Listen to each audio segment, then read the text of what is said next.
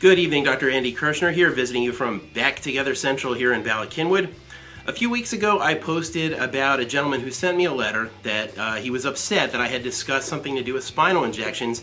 He went and got a spinal injection and it didn't work for him, and he wanted to know why I recommended something that didn't work. Well, at that point, I posted about how there are certain techniques that are good for certain people, certain things that aren't good for others.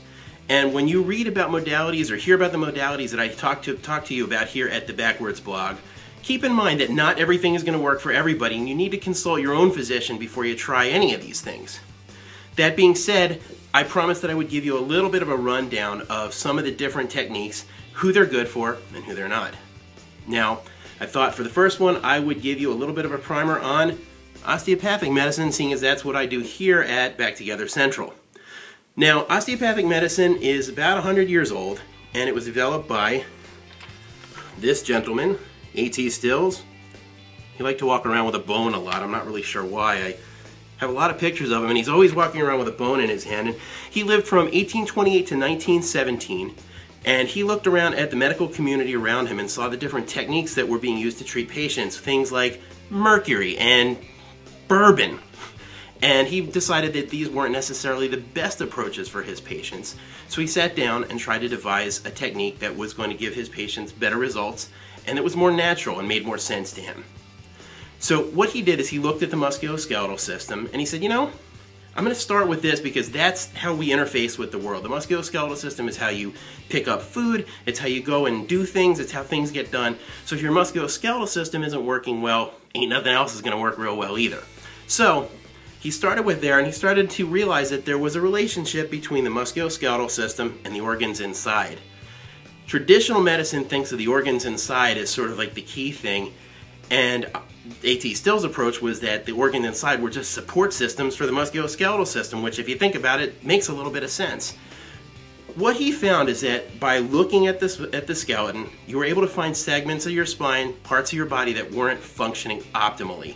And he developed techniques to kind of move things around in the spine and the rest of the skeleton to get things functioning as well as possible. And he believed that by doing that, you would enhance health. So if you did manual stuff on the skeleton, it would affect the organs. And if you did manual stuff on the organs, it would affect the skeleton. And that was what he called somatovisceral, which is when you work on the skeleton and it works and affects the organs, or viscerosomatic, when you do something to the organs that have an effect on the skeletal system. And it was a very holistic approach, and he got good results. Now back then, it was intended as a complete medical system. It was designed for treating all kinds of anomalies. Today, most osteopathic physicians who do manual medicine use it for musculoskeletal pain. In my practice, probably 80% of my practice is dedicated to treatment of musculoskeletal pain. And most of those patients get manual medicine here in the office, and thank goodness I get some good results. Now, it's not for everybody. Who's it not for? Well, first of all, people with severe degenerative disc disease probably shouldn't get it because you run the risk of making that disc condition worse and causing all sorts of havoc. And in my time practicing, I've had patients that I couldn't make better, but I've never made anybody worse, and I'd like to keep it that way. So stay away from people with severe degenerative disc disease. Also, people with severe osteoporosis. Some of these techniques involve pressure. If you put pressure on a bone that's brittle, it's going to break. Probably not a good idea. The third group that should really avoid it are people with cancer, and it's also for the same reason. Certain cancers can affect bones and make them brittle and put you at bigger risk for breaking things.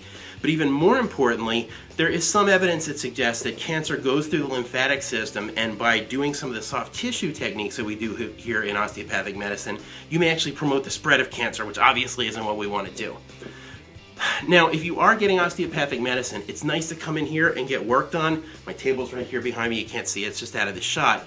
But it's good to get those corrections functioning optimally, but it's also important to think about what things you're doing in your life made your spine and the rest of your skeleton start to work incorrectly in the first place.